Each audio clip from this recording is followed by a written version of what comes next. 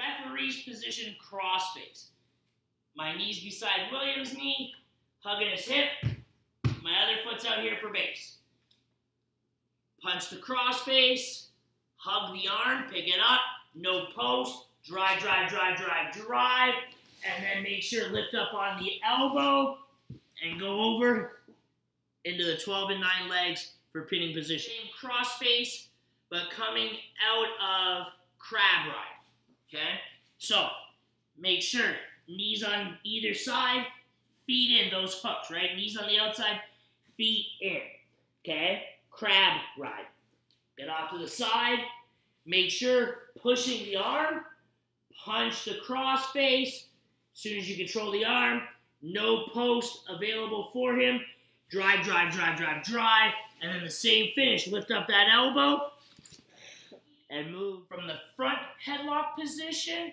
We're going to do our half helch. Okay? Remember, overhook the arm. Okay? The whizzer. Chain link grip.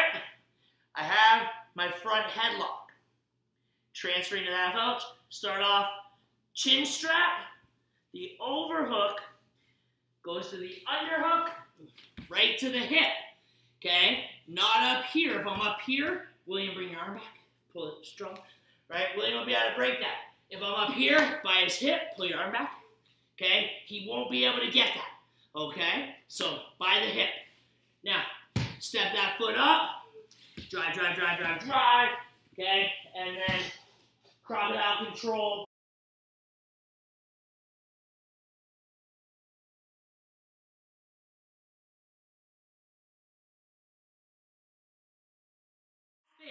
I just want to show you guys how you can get the submission from using that chin strap, okay? So I'm going to still be in that Billy Robinson one leg position, like the crocodile legs.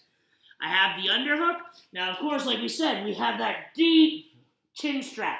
So all I'm going to do is elbow to the sky. I'm going to pull William's chin to the floor and stretch him, okay?